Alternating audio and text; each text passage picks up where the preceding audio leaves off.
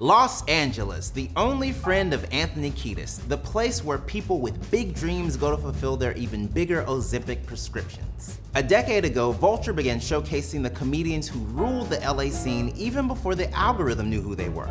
This year, we are zooming into the lives of our 12 LA honorees straight from the Vulture spot. All of this brought to you by our favorite treat, rum chata, making every moment a bit more special.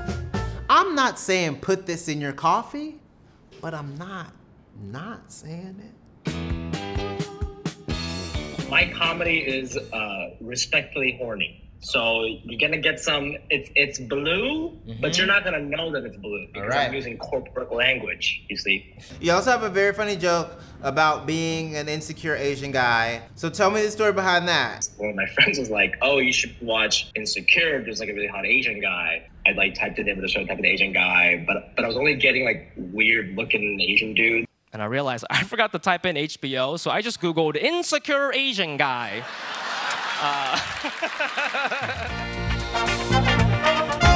My comedy is timeless jokes about being a gay, indigenous person living in Los Angeles who moved from LA, who grew up in Phoenix, Arizona.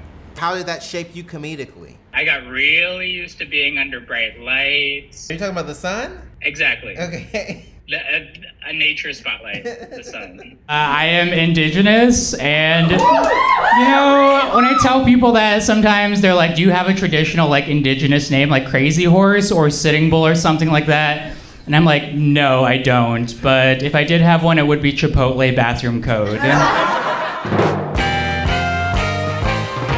My comedy is like silly, dirty, political. I'm Canadian. I moved to America this year. I wanted to see it before it ends. I think there's a lot of Canadian comics that have a lot of success just because you get that sort of 1 degree of being an outsider, for lack of a better word, and the stakes are sort of different for us because like we can always go home and get medicine or whatever.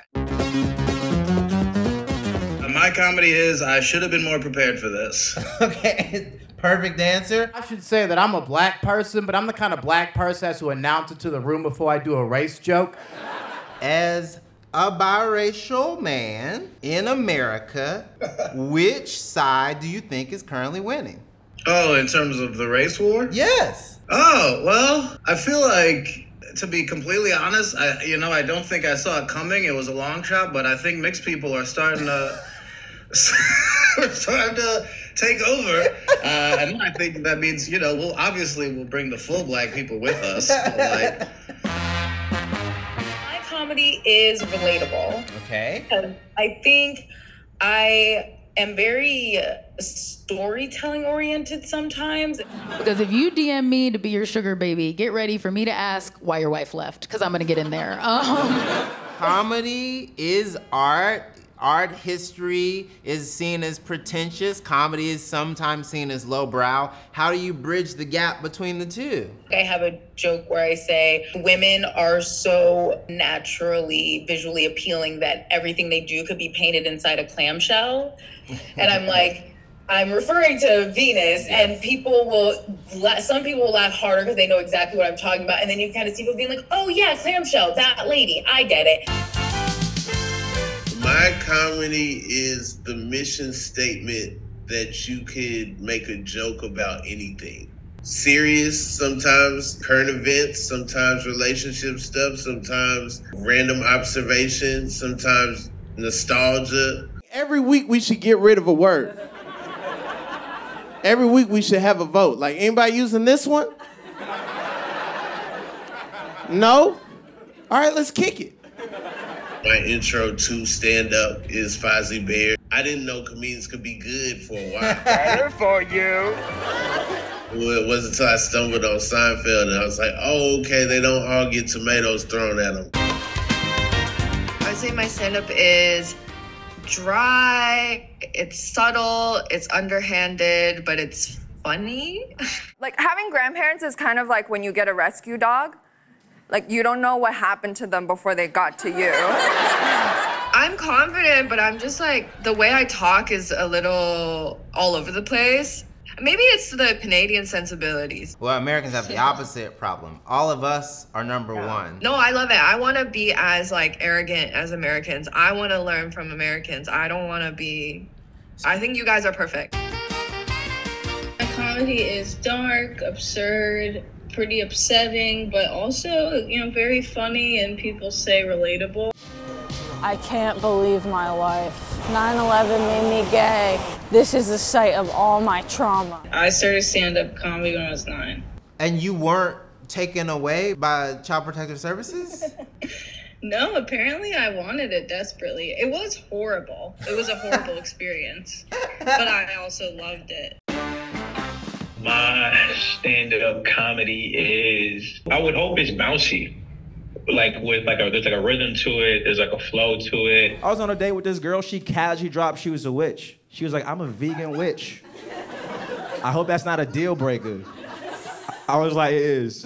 Are witches trying to get at you now? Yes, there's been a lot more witches in my DMs. Shout out to the witches. Some of them are mad. It wasn't a diss record, I promise. It was just me kind of being like, yo, unless I see the receipts of you, messing with some ghosts, I kind of don't believe y'all. My comedy is experimental, weird, very personal at the same time. Family Matters was a show about an autistic kid who terrorized the cop and his family. Yeah. Yeah, they said it in the theme song. It's a rare condition. I like to do everything under the catch-all of comedian. Like I've written plays, I've written for TV, I do stand-up. I just finished a documentary about a vasectomy. I like to try everything. I'm a physical performer. I don't really consider myself a stand-up. Like I trained at a clown school. And call me Team Rocket because I'm blasting off right now. Thank you. By the way, you guys are stylish. Cargo pants? No, cargo vroom. Not only do you do stand-up, you clown, you also dance a bit. I'm doing the best I can out there, and it's like cringy and it's silly, and it's like maybe the only thing I've ever done earnestly in my life is dance. But I'm a physical performer. I don't really consider myself a stand-up. Like I trained at a clown school, and like I've never really told a joke. It's more body stuff. Thanks for joining us at the Vulture Spot. I'm Jay Jordan, and this is Rum Chata.